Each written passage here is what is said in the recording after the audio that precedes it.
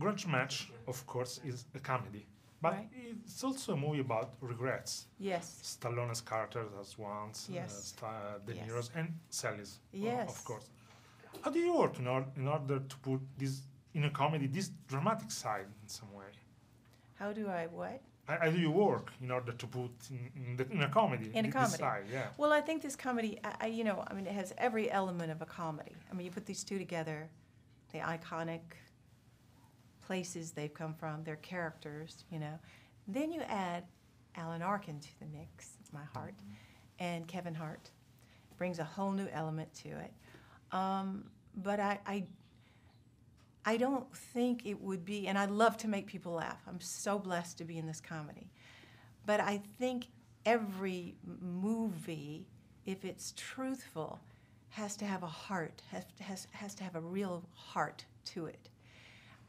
Grudge Match, I don't think, would be what it is without, there's Pete informed everybody yesterday, which I was quite shocked, only 9 minutes of real actual boxing in this movie. That's kind of cool. A lot of laughter, but but Grudge Match really means more than just De Niro and Sly coming together and knocking each other around, We start off with a lot of grudges. That's what it is. Everybody hates each other from the beginning. So I love my character, Sally, because she really had the opportunity. She was the catalyst that comes in and starts, unspooling the thread, so to speak, and by going to Sly's character and Razor and just telling him something that all of a sudden now his vulnerable side comes out. And the heart starts speaking up everywhere. So by the end of the movie, we do have some resolve. I think that's a beautiful match in heaven because you got to have humor. You got to have humor, even when times are rugged. You've got to have humor. And so I think the marriage is beautiful. You just asked me to discuss him, but how about working with two legends like Robert De Niro and Stallone? Oh, it was two totally different relationships I had with them. They work very differently, but I knew we would have some great laughs, and we did. And I got to call one of these guys a moron, which I loved. It's my favorite part, okay?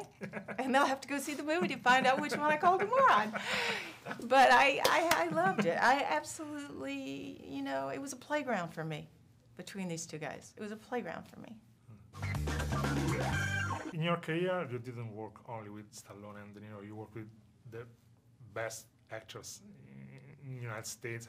Robert Redford, Russell Crowe, Yeah. Jeff Bridges, all of them.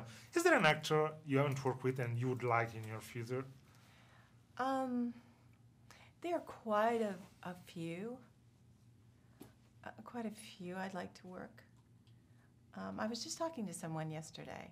I love this beautiful European man, Mads Mikkelsen. I think this is his name. I might have murdered his name, but he's lovely, and I'm sure everybody knows who he is. I'd like to work with him, actually. Yeah, he's a great actor. He's You're a right. great actor, and I've seen almost everything he's ever done. And you have to go see his latest movie. What is this? Shout out if anybody. What's his latest? The Hunt. The Hunt. The Hunt, yeah. He won the Gold Palm in is Cannes, yeah. He's so beautiful in this movie.